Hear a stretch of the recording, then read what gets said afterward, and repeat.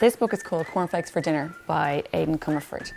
It is a beautiful, life-affirming, funny, witty, gorgeous, warm book about a father and his wife struggling to deal with two daughters with autism. Aidan is a comedian, so the book is extremely funny, but obviously it really pulls at your heartstrings.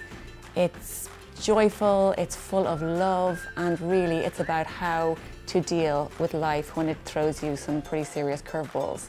Most of all, this book is about love. Love of your wife, love of your children, and love of life. And through all the trials and tribulations, he manages to keep a sense of humour going, and I think that's really what saves them all. It's a really beautiful book. I highly recommend it. I'm loving this book, and I hope you will too.